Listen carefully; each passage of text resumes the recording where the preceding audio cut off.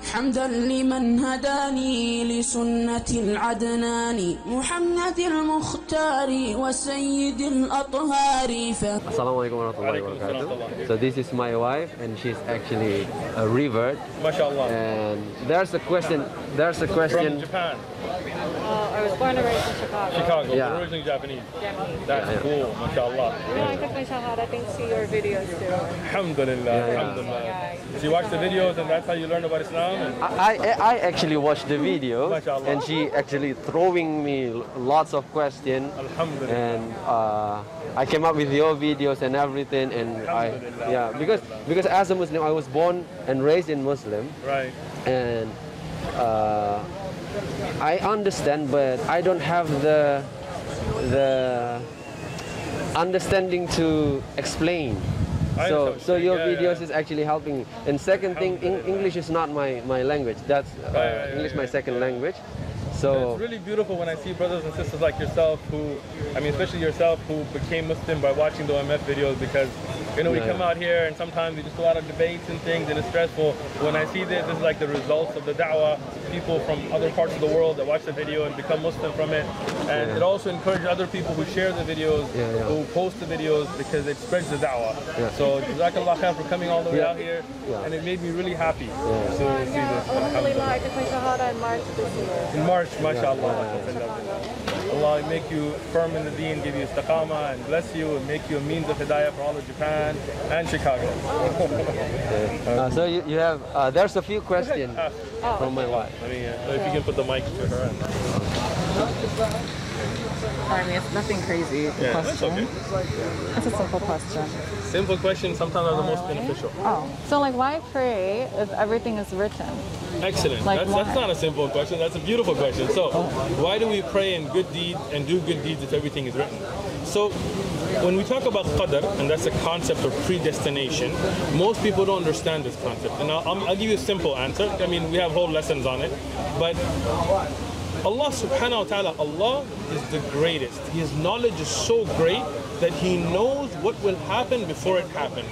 But it doesn't mean that He forces you to do it, right? So it's not like we're robots and whatever we're programmed with to pray or not pray, we're just carrying out a program. That's not the way it is, right? Imagine like this, right? Let's say you went into the future, right? Let's say, I mean, as humans, our knowledge is limited, but I'm going to give an example, right? You went into the future and you saw, what was your name again? Abdul Karim? Ahmed, mashallah. You saw Ahmed driving a Rolls Royce, right? For example, right? Now, you come back, you've seen the future, so you know he's going to buy a Rolls Royce. But does that mean you forced him to buy it? No. You didn't, right? So even if you wrote down, hey, I saw the future, Ahmed's buying a Rolls Royce, for sure, I've seen it, right? But he's going to make that decision, right?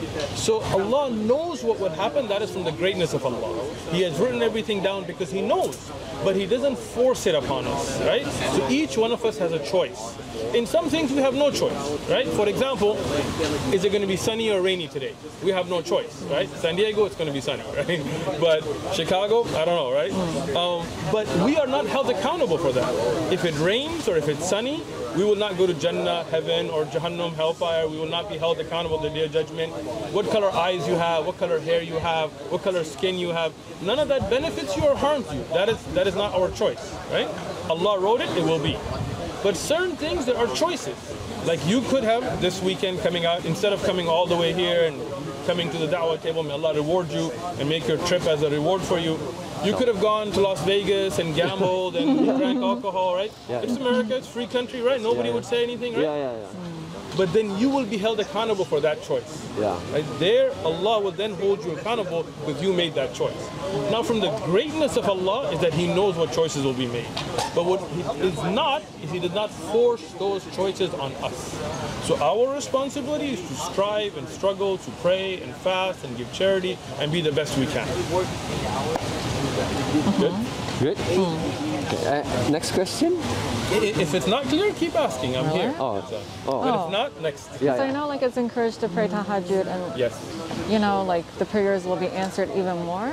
Yes. I heard. So how is that different from normal praying and then? Excellent. So why? The more we pray and the best times that we pray at, the more the prayers are accepted, right? Meaning, I'll give you an example, right? Let's say you go to work, right? and your salary is $100 an hour, right? And then they tell you, hey, if you work overtime, we're going to pay you $150, right?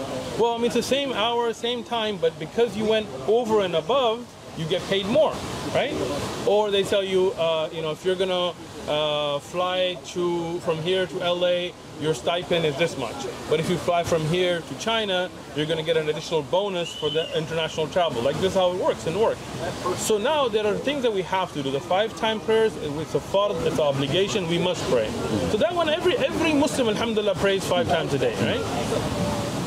Hopefully, right? But then, those that want to be closer to Allah, those that want to do above and beyond, then they pray the sunan, the extra prayers. Then they wake up at night where everybody's asleep and everybody's snoring, and they wake up and they make wudu and nobody knows, and you start praying and you're making dua.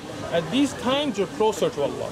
The Prophet ﷺ said that Allah descends to the last sama in the last part of the night, and he asked, who is there to ask? I said, this is a time where your prayers are accepted because it's the time that Allah loves for the slaves of Allah to be praying to Him.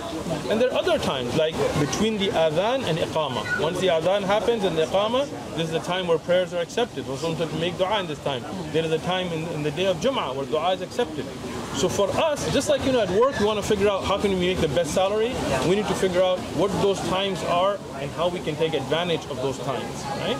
And the one who strives and struggles reach their destination, right? Let's say you were going to drive from here to Chicago, long drive, right? But it's not going to be easy. You're going to get tired. You're going to take breaks. Your car's going to have problems. Food issues. Can't find halal. All kinds, right? So if you want to be like, nah, forget it. Then you're not going to make it. But if you're like, no, we're going to go, and then you toughen through it, then you will make it to your destination. So Jannah is our destination. So the one who strives and struggles the most will make it to the highest level of Jannah. So we ask Allah to accept it from us and to give us the ability to use those times. Good? You understand? Yeah, I understand. Oh. What else? Is there any question? So, in regards to acceptance of prayer, then, but it's already written, So again, what's written is what Allah's knowledge has, not what will be forced upon you, right? So you got to think like this. Let's say, and I'm going to give you a very basic, simple human example, because I can't give you an example of Allah, because Allah is the greatest, Allah is above our thoughts, right? But it'll give you an understanding of the concept, right? Let's say you're here, we have a water fountain behind us, and you have a child, and you see the child running. Now you as a parent, as somebody who's lived life, who's seen experience, know at the rate that he's running or she's running, she's going to slip and fall in the water. And you tell the child, hey, stop, you're going to slip and fall in the water, right? And the child doesn't listen, he's going to run, he's going to slip and fall in the water, right? Now, your knowing that is because of your knowledge and your experiences and how you know at speeds and things. But it doesn't mean you force the child to fall, right? So Allah knows whose dua will be answered. That is from the greatness of Allah. But it is upon us to make dua and to ask and to beg Allah and to strive and pray for it to be accepted. If we don't do it, it's our shortcoming, we cannot complain to anybody. If we do it, Allah answers the dua, for sure. Allah always answers the dua. Yeah. There are 3 things that happen with dua. Either Allah knows best for you and gives it to you right there, if we're sincere, right? Let's say you make dua, I want to go to San Diego and meet Uthman at OMF. Allah answered your dua, you're here, right? Sometimes Allah knows it's not the best time for you, right? Sometimes Allah knows that at that time you won't be able to handle it, right? Somebody says, Allah, make me a billionaire. But Allah knows, even though we may not know, that if you became a billionaire, maybe you'll get misguided. Maybe you'll become mutakabbir, you'll become prideful. Right. Maybe you'll start not caring about people because you'll fall for the glamour and glory. So Allah doesn't give it to you there. He waits till you are ready for it and then gives it to you. Like we have a lot of young brothers, they're like, Allah, I want to get married, right? But they got no job, they got no anything, right? So Allah knows they got married, they couldn't handle at that time. So then Allah waits till they're ready and then Allah finds them the spouse, right? So then we That's hit hard. Good example? Good example. Right? So this is, sometimes you have to be patient with your dua. And the last thing is, sometimes Allah knows that it's not good for you. And Allah saves the reward in the hereafter. Dua is never wasted. Like let's say I make dua, oh Allah, make me the Khalifa of America, right? Maybe Allah knows that in my heart that the kind of person I am, right? Maybe I will be very cruel, maybe I will not be nice. So Allah doesn't give it to me as a mercy to me. But even then, that dua, I will get as reward in the hereafter. So dua is never wasted. Okay. Good? So I have actually question. Go for it. So we have prayer, right? Yeah. The 5 prayer, right? So 5 salawat. Fajr, Zuhur, Asar, and everything. Prophet Muhammad sallallahu alaihi wasallam, "Sallu kama ra'aytumuni usalli." MashaAllah, beautiful. You know the hadith and everything. Yeah. So, but what I see in today's world, like we have different type of, you know, takbir. You know, even the tahiyat, akhir, Sure. is different. So, is it we invented it or? No. So let me explain. You guys have good questions, by the way, right? But I'm gonna try to give a brief answer, right? The Prophet sallallahu alaihi wasallam, he prayed, right? And the Sahaba radiallahu anhum, the companion, they saw him pray. They memorized his prayer. They wrote down.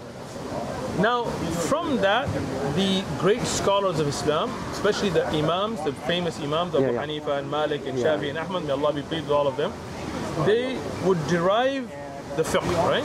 But questions would come up that maybe wasn't in front of them, right? For example, if you saw me pray today, maybe you'll remember part of my prayer, you'll remember part of my prayer, but when you go back to Malaysia and somebody asks you, hey, what did Uthman say in the last part of the dua, you'll be like, I don't know, it was a silent salah, I couldn't hear him, right? So some things you won't catch. So then the scholars did their best to put together the prayer as the Prophet ﷺ prayed, right?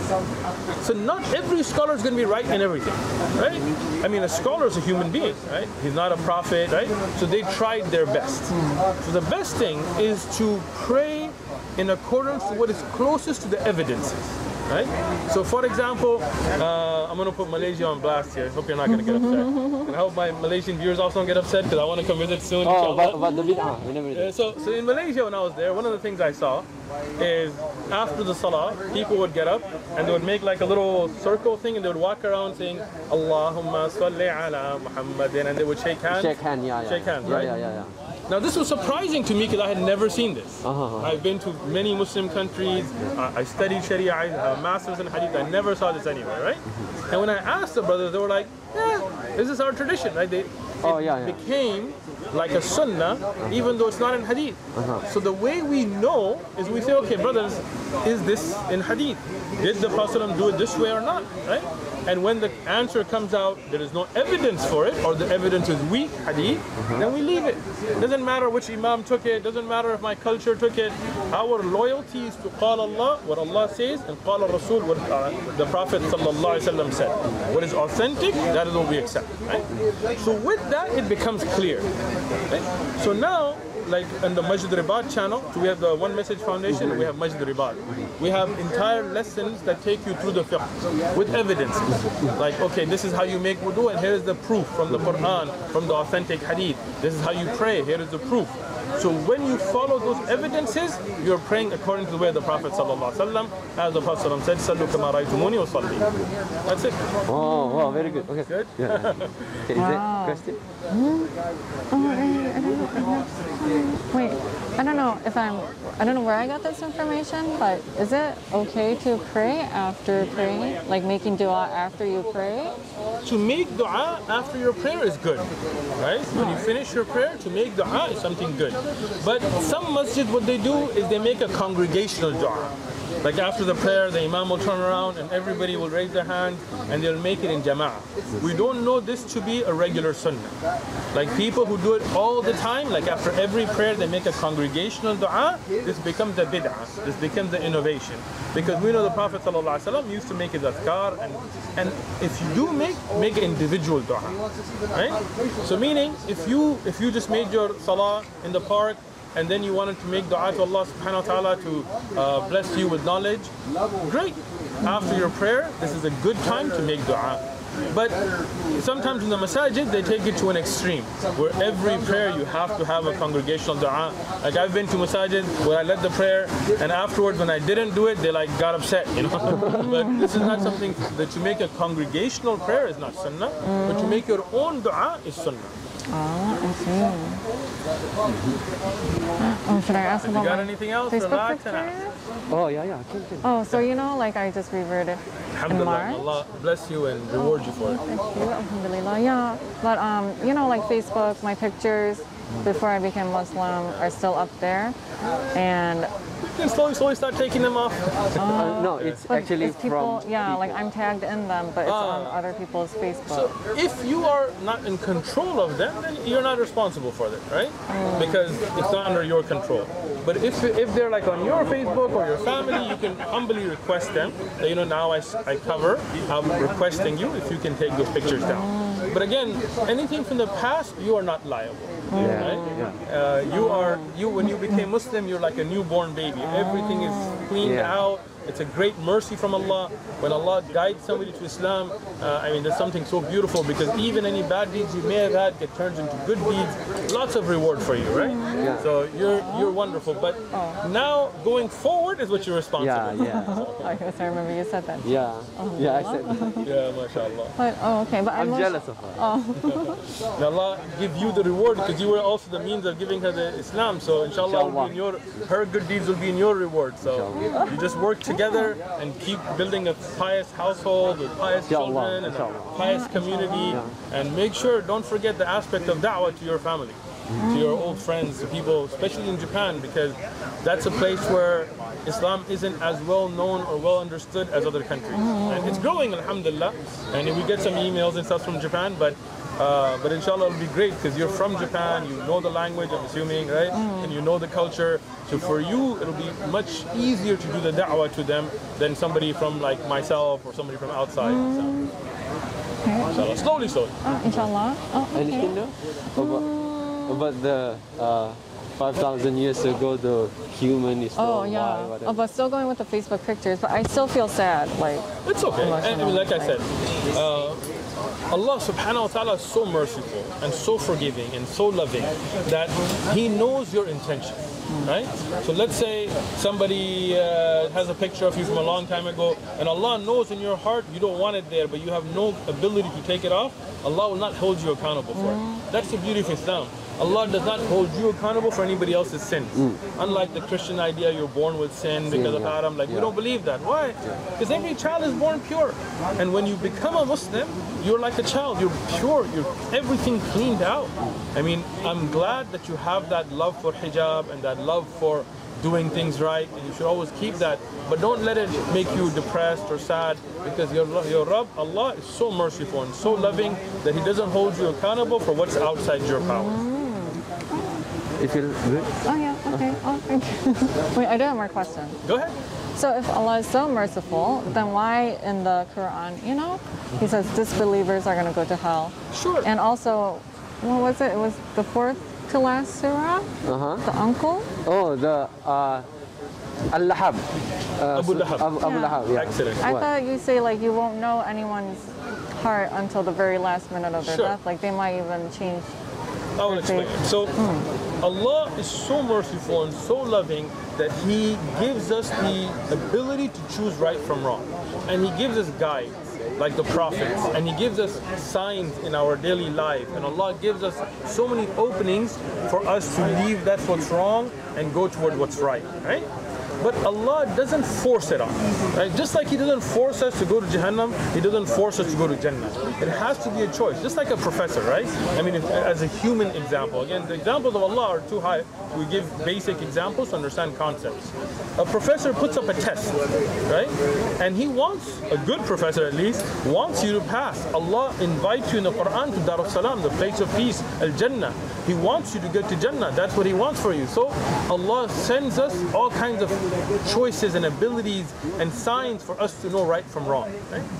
If seeing all of that and we ignore all of that, and we worship other than Allah, knowing in our hearts, in our fitrah, that nothing can benefit except Allah, right? Then we choose a path that takes us to the hellfire. Just like the student who knows the test is coming, the teacher helps him, tells him, hey, do your homework, here's a study guide, this is the time of the test, and the student's like, not gonna care, right? And then that student that goes through that test, in the end, if he doesn't make it or she doesn't make it, and they fail, it's not the professor's fault, right? The teacher has to pass and fail according to your results, right? So Allah gave Abu Lahab so many chances, right? Abu Lahab had the opportunity. He was the uncle of the Prophet ﷺ. He was the neighbor of the Prophet ﷺ. He saw miracles with his own eyes. He saw the moon split. He saw so many beautiful things that he knew, but out of his arrogance and his pride and his hatred for the truth, he not only didn't become a Muslim, but he had his sons divorce the daughters of the Prophet ﷺ. Like, what did they have to do with it, right? To be cruel. His wife, Urwa, she would take filthy things and throw it into the house of the Prophet ﷺ because they were neighbors. And on the way, when he would walk, and they would go out of the way, he would walk behind the Prophet ﷺ, cursing the Prophet ﷺ, stopping people from listening to him, right? At a time when people were wanting to listen. Like when the Prophet ﷺ went to the mountain and he called the people and he told them, if I told the army behind the mountain, would you believe me? And they were like, yes. And he told them, look, I know there's an akhirah coming. When he was, Abu Jahl was one that stopped the people. He would tell them, don't listen to this man. And he would curse, he would say, tabba laka, may slow destruction be upon you. So because of those actions, he deemed himself in the hellfire, right? And Allah knows the future. So Allah saw that and he revealed the Quran, right? And this is a proof of the truthfulness of the Quran. Because Abu Lahab, he heard this surah.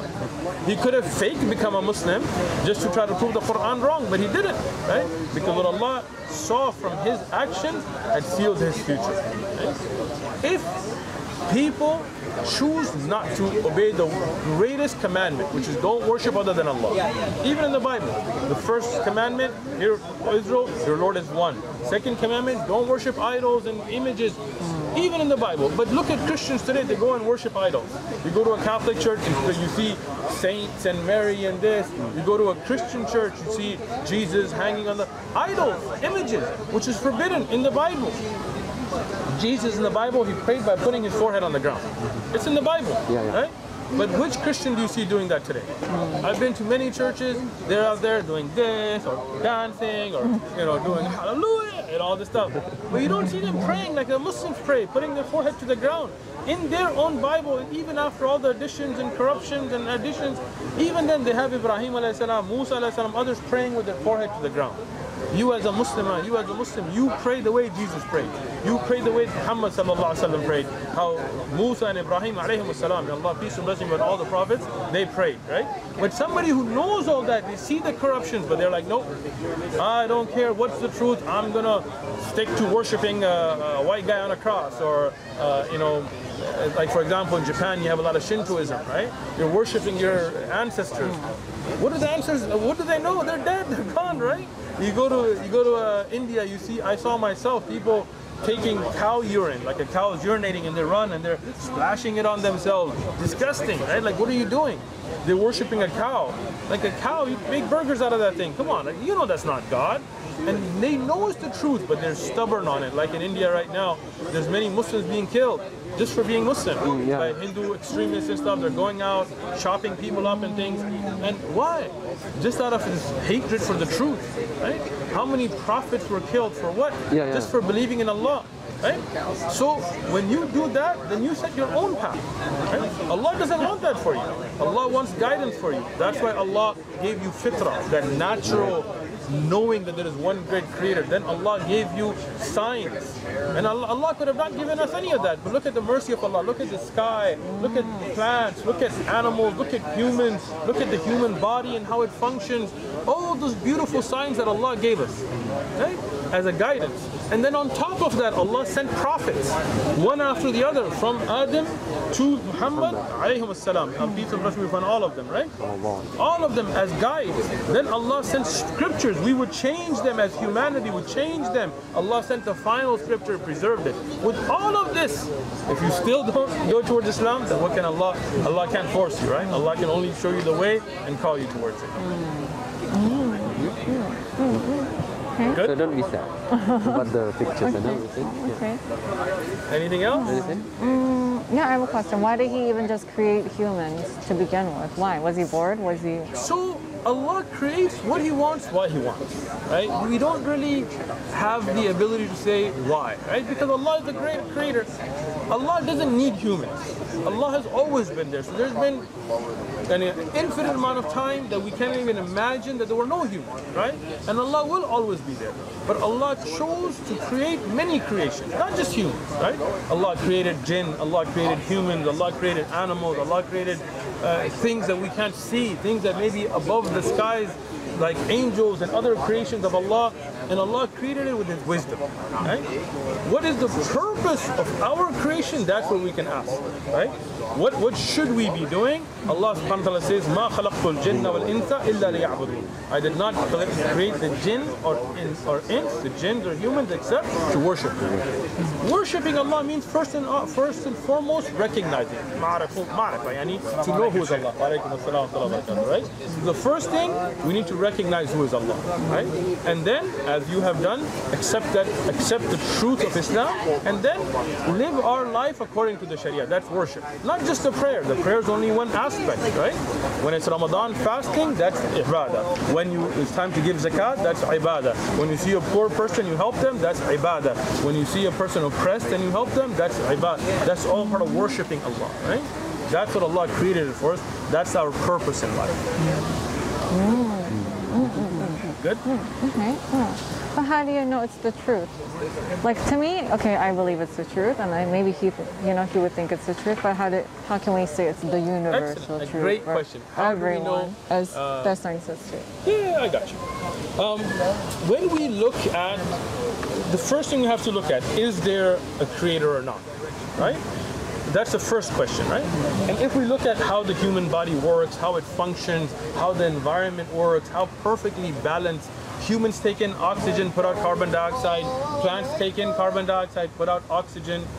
Allahu Akbar, Allahu Akbar. Right? In this perfect balance, we know no doubt there is a creator.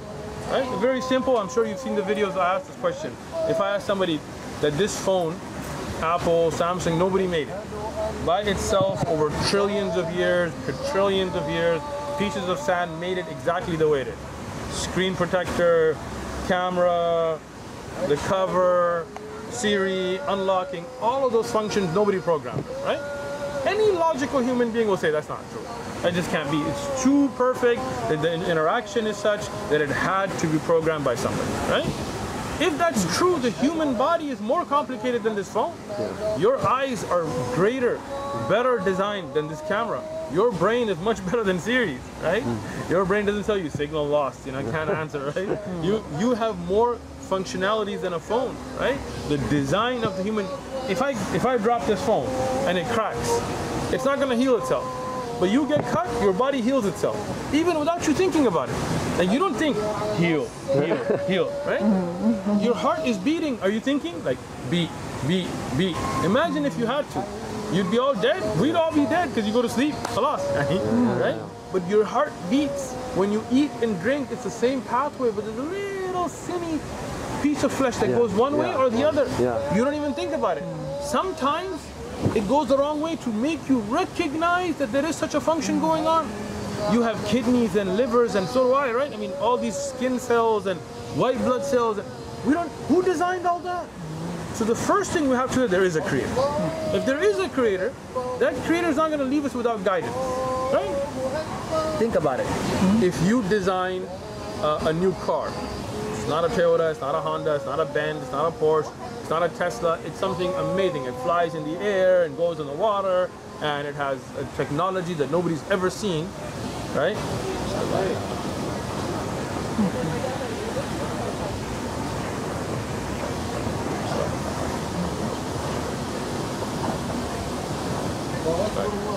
So the adhan to the dua to the adhan. Okay.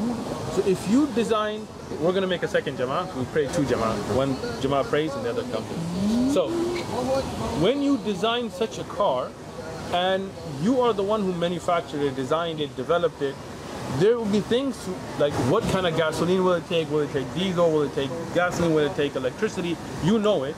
you're not just going to take it and be like, guys, do what you want with it. You're going to be, let me explain to you, when you buy a Tesla, they don't just give it to you. They explain to you how it works, and they have manuals and user manuals and CDs and websites and training, right? So with all of that, the manufacturer, the designer who's intelligent, makes sure that their creation is used correctly, right? So Allah, as our creator, He's not going to just leave us without guidance, right? So we believe there is a creator, no doubt. I mean, the entire universe is a evidence for that, right? And then we believe that that creator is more intelligent than us. He designed us. So that creator is not going to leave us without guidance, just like we wouldn't, right? But our creator is greater than us and more knowledgeable than us. So then He sends us guidance. So then we have to say, okay, what is the truth between the different religions, right? Now, if you think about it, and I'm going to give a very simple answer, I don't have that much time. You look at the Hindu faith, right? You look at worshipping of monkeys, and I mean, like, for example, I don't know if you've read, I studied some Hinduism, and they have the story of Ram and Gita, right? Ram is the main creator, God, guy, real powerful, all that, right? And then he has a wife named Sita, and then she's also a goddess, right? And then Ram goes out of the house, and I'm summarizing the story, and this guy named Ravan, who is this evil king from Sri Lanka, I don't know why Sri Lanka, with like 12 heads. I don't know how he has 12 heads, right? He comes and he tempts her out and kidnaps her and takes her, and for more than a year, he's having his way with her, and a god can't rescue his wife. Come on. Like, what God? If somebody tried to kidnap your wife, you would like give your life, but you would protect her. As a Muslim man, I mean, nobody's touching my wife. I'll give my life, whatever, but I'm not going to let anybody dishonor me like that, right? A god can't protect his wife. He has to get help from a monkey god, Hanuman, to storm. Come on, right? Like, these are stories. These are fables. This is not, they know it's not the truth. They know there's not a 12-headed guy walking around Sri Lanka and all that kind of stuff, right? They have this elephant head guy because the god got jealous of his wife's creation from her dirt, and he cut off his head and put an elephant's head. He put an elephant's head on a human body. Come on, right? Like, all of that stuff, you know that's not. These are traditions that developed over time. If you look at ancestor worship, if you look at Buddhism, if you look at Shintoism, these are philosophies. These are not talking about the ultimate truth about the creator of the universe and so on. People have made them into religions, right? So that's all nonsense, right? Then you get to the Abrahamic faith. Okay, you have the Old Testament. Today, any Jewish scholar will tell you that if the writings that were with Moses, according to them, were there, we don't have them today. The fall of Babylon, the displacement of the people of Israel, from different stories, from songs, they rewrote a lot of that, right? That means the original is lost, right? If you look at the traditions of the Judaic faith today, hardly any of them can be traced back to Musa alayhi salam or Dawood alayhi salam, right? I was in Israel, in Palestine, may Allah free it. And there we saw the Orthodox Jews walking around with like curls and the hats and the big furry hats and the big robes. And I was like, that's a pretty weird dress for like a hot area like that, right? So I asked them, like, is this from like Musa alayhi salam? Did he dress like that? Is that why you all... He goes, no, this was developed in different places in Europe, and there was a king of Europe that made people wear the tails of foxes, and then that became that fur. Like, what? That is from Musa alayhi salam. I saw it, you can Google it, but I saw it myself. They would take live chickens, Jews, and they would throw it over their head, like a live chicken, right? Where is that from? Is it in the Torah? Is it in the Talmud? Is it from Musa alayhi salam, Dawood alayhi salam? No. So all that is just made up, right? So you know that's not the truth, right? Then you get to Christianity, and you look at the Bible, and you look at the contradictions in the Bible, and you've seen the videos, so you know, and you look at the additions and subtractions and the different versions of the Bible, and you know that's not the message of Isa ibn Maryam, right? Whoever wrote it from the Greek author, they may have aspects of that message still. They may have taken some aspects, but no doubt much of it is, even if you look at the King James Version and the New Revised Version, and NIV and New International Version, and you look at the NSAV, and you look at the Jehovah's Witness, all of them have even different numbers of verses. There are verses that are taken out, right? So that tells you that these were fabrications. The Catholic Bible has a whole different number of chapters. So all this has been added and subtracted.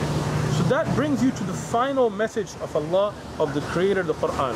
The one that is preserved letter by letter, word by word, without any doubt, right?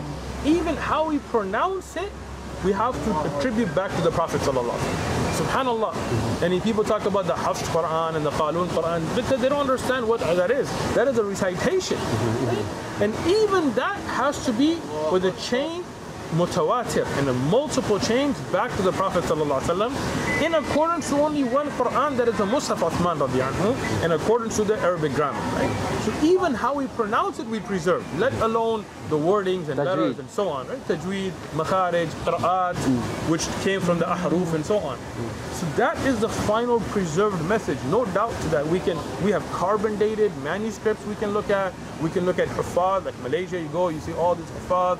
Pakistan, Egypt, you see all these people that have memorized the whole Quran. In San Diego, we have brothers here right now who's praying. He's memorized the whole Quran, right? Word by word, letter by letter. You can test them if you like. We do it all the time for fun. You know, kind of read from this surah, this ayah. So that tells you this is the final preserved truth, and that's how we know it to be the truth. Wow. Okay. Yeah. Perfect. Yeah. Alhamdulillah. Alhamdulillah. Okay. So my dad is, I guess, atheist. Yeah. And he's so stubborn, you know, like he doesn't want religion at all, especially Japanese people, because there's such a bad, I don't know, like reputation for religion in general.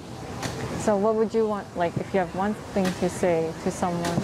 I mean, for your father, first and foremost, I mean, show Islam in your life, right? Be a good daughter, show him how Islam has benefited you, how it's improved you, how you know, and many people that are here, their parents became Muslim from seeing a good change in their children after they became Muslim, right? That's the first thing. Secondly, because it's your father, somebody close to you, you know his mindset, right? Being stubborn, all that, but in his heart, when a hardship comes, when something goes, I'm sure he prays. Every human does, right? That's why they say there's no atheist on a plane that's faltering, you know? When the plane starts to shake, nobody goes, oh God, like I thought you didn't believe in God. What happened, right? So ask him. I mean, ask him these questions that, okay, if you don't believe there's a God, I mean, with love and respect and good manners, so then where do you think we came from?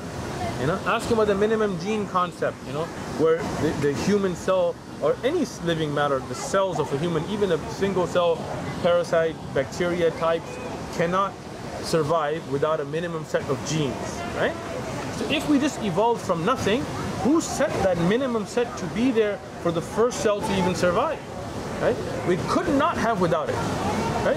Ask him, why do we have certain functions? How you doing? Feel free. Thanks. Go ahead. This is a great intro book. Wanna check that out? It's all free. All free? Yeah, all free, bro. Go for it. Go for it. Take it. There you go, bro. The only price is you gotta read it. Any questions you got? Ask the brother. So if you look at that concept, then you explain it to your father. And let him think about it, right? Let him think about what's the purpose of life under atheism, what's morals, what's right and wrong. If you're atheist, how can you say something is right or wrong? Because then it's your subjective decision, right? Have these slow, and I know the answers he will give you. Watch the videos, we've already answered them to a lot of atheists, so you can learn from the videos how to answer, and keep going, inshallah, and Allah will guide you, Father. Inshallah. Okay. We make dua for him too. Oh, thank you. Yes, we pray every day. Inshallah. Excellent. Oh, okay. Anything else? Is there anything you can say to my dad, if you can? I don't know. I'm so curious. So, personally, on a personal level, what can you say to someone? We'll talk afterwards. Oh, okay. We'll try to see if we can maybe. Where is he? Is he in Chicago? Yeah. I'll be coming to Chicago one of these days. Maybe we'll go and see him. Oh, okay. Sit with him, Oh, you don't have to. If you're busy, you know. We're traveling to different cities anyway. Alhamdulillah, was just in Portland, he goes to Mexico, Dallas, and so Chicago's on the list. We have a lot of brothers inviting us from out there. So if you're in Chicago, inshallah, reach out to us. We'll be coming. When I do, inshallah, maybe we'll go see him and kind of sit with him on a one-on-one level and have some great Japanese green tea. Okay, yes. I love green tea. I will prepare that. Yes, we do have some. Excellent. I love it. آمنت أن الآخرة لا بد يوما آتية كل الخلائق حاضرة كل السرائر بادية آمنت أن الآخرة لا بد يوما آتية كل الخلائق حاضرة كل السرائر